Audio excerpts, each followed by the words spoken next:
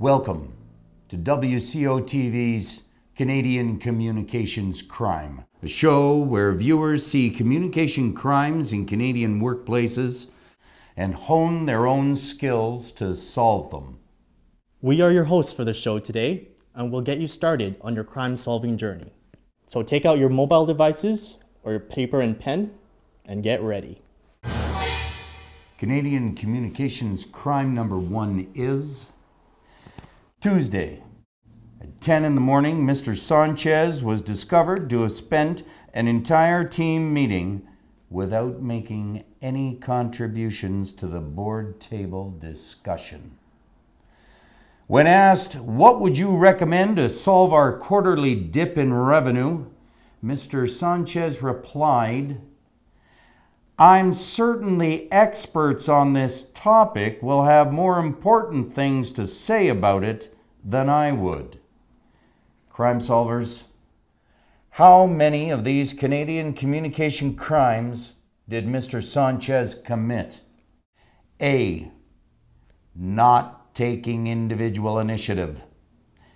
B, refusing to collaborate on group problem solving. C, being on time. D, participating in self-improvement classes. Or E, not sharing a personal opinion when requested.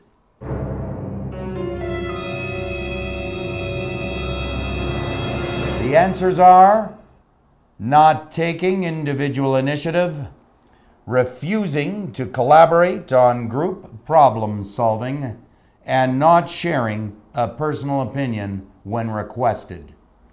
In Canada, Canadian employees are expected to contribute to problem-solving sessions. Those who do not are seen as either incompetent, too shy to be promoted, or lacking in initiative. Viewers, how did you do? Great? Well, now here's the next crime scene. Canadian communications crime number 2. Mrs. Popov is a recently arrived international trained worker from Russia. Yesterday, she was observed by our communications crime team speaking to her upper management in the following manner. "I believe the system we are using is inefficient and requires new technology. After considering all the people working here in my area, I have come to the conclusion that I alone have the expertise to address this issue and can begin the work immediately." Crime solvers, how many of the Canadian communication crimes did Mrs. Popov commit? A, going directly to her upper management with a suggestion for improvement. B, speaking too directly and confrontationally to a superior. Or C, implying that the company's system was not good enough and suggesting she had the expertise to solve it when she had not been with the company long enough to establish her credibility. D, showing lack of modesty. Or E, not respecting the team she was working with. Or finally F, appearing impolite.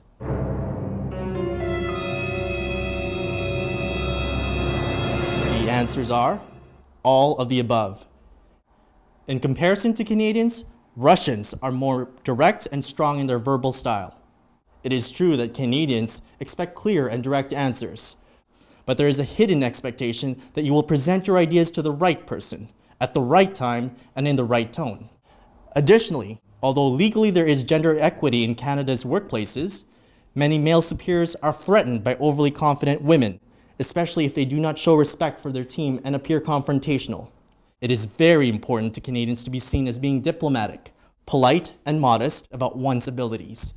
Direct answers to direct questions are valued, but being too direct with initiatives, especially to a superior, is considered rude.